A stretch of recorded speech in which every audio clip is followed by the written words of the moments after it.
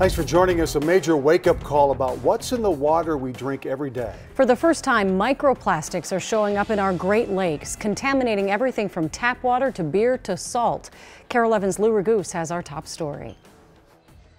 When choosing a brand of beer to drink, you probably don't consider the water used to brew it. You see them more. U of M researcher Mary Kasuth found microplastics in every beer she tested that uses water from the Great Lakes. That includes 3 beers brewed in Duluth. We wanted to compare the water, the source water, with the beer to see if there was any correlation between that. Kasuth also found microplastics in Duluth tap water, which comes from Lake Superior too.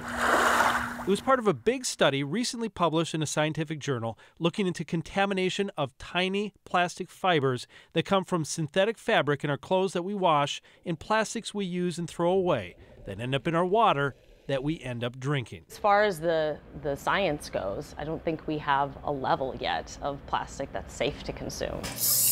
The health effects are still unknown, which is why people like Trevor Russell are trying to spread awareness. It's a below-the-radar issue. As water program director for the Friends of the Mississippi River, he warns what continued microplastic contamination could mean. We won't be able to eat fish out of this river. We may not be able to fish out of this river in the same way that we do today. Kasuth hopes her study leads to more research on the biggest sources of microplastics and exactly how big of a potential health hazard we're facing.